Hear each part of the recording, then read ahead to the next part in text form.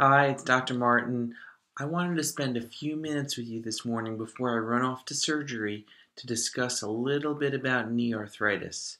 And what I wanted to do is maybe even tell you a few things that might help you avoid me. Not that I'm a bad guy or anything. I just really have a genuine interest in helping people avoid knee surgery. I know it's strange because I'm in scrubs and I'm off to surgery, but there's definitely some simple things that can be done. The first thing that I really like to tell people is educate yourselves.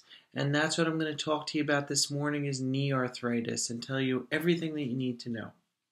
So, in order to understand what knee arthritis is, first you have to understand what a normal knee looks like. And a normal knee has this spongy, shiny material called cartilage in it. And that's like the cushion in our knee that allows us to walk and move and run and jump without pain. There's also lots of other important structures around the knee, the meniscus and the ligaments and the tendons and the strong muscles which surround the knee. There's nerves, there's blood vessels. There's a lot going on in the knee, and therefore there's a lot that can go wrong. But when you look at arthritis, there's two types. There's osteoarthritis, which is a very mechanical condition, and then there's something called inflammatory arthritis, and that's where something's gone terribly wrong in the body, where the body's actually attacking the joint. And that's more serious, but fortunately more rare. And that includes conditions like rheumatoid arthritis or gout, psoriatic arthritis, and a bunch of other things.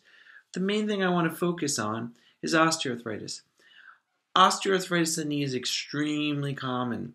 Even on our CDC's website, they publish a study which shows that approximately 1 out of every 2 of us will develop symptomatic knee arthritis at some point in our life. What I like to call osteoarthritis is degenerative joint disease, and I think this is a more broad term, and it really applies to the knee because it's not only the cartilage that can go bad, it's all the structures around, and that's what I'm going to show you. See, I believe there's something called a final common pathway. And what that means is, despite what's going on inside the knee, it's all part of the degenerative joint process. So there's meniscal tears that can occur, there's Baker's cysts and popliteal cysts, there's runner's knee, what's called patellofemoral pain syndrome.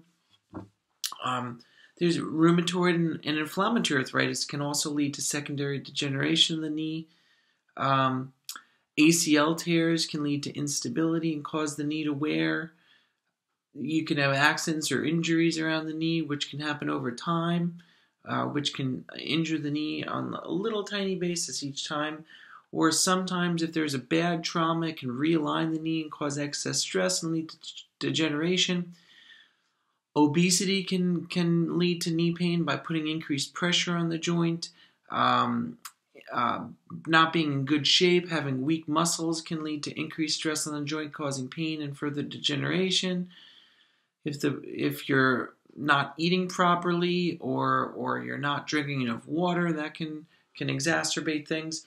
And even mental states like being depressed or anxious can lead to a sensation of increased pain or symptoms resulting from underlying knee arthritis.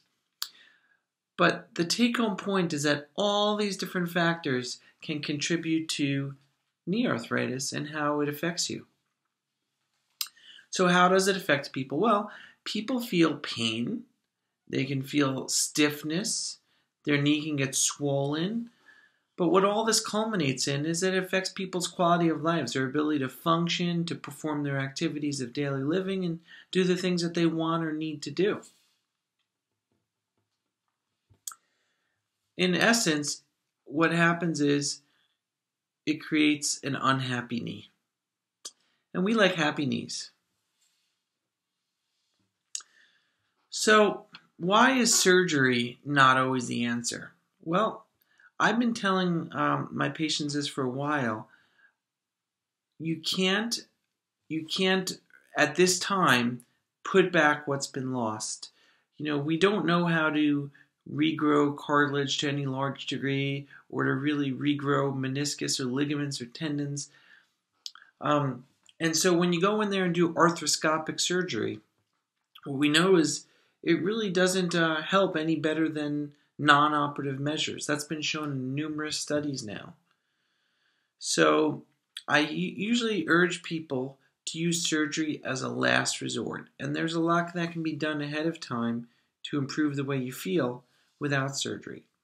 And that includes a multimodal approach. And what this means is you can incorporate a powerful combination of education, meaning learning everything about your condition so you can improve it, nutrition, meaning learning what to eat, what not to eat, weight management, and what supplements work and what supplements don't work to help your condition. Fitness, meaning learning the appropriate exercises so you can strengthen the muscles around the knee and improve your overall well-being so your knees can feel better. And then support, meaning learning the appropriate but safe things to do to help you when you're not feeling so great, and that can allow you to go on with your life.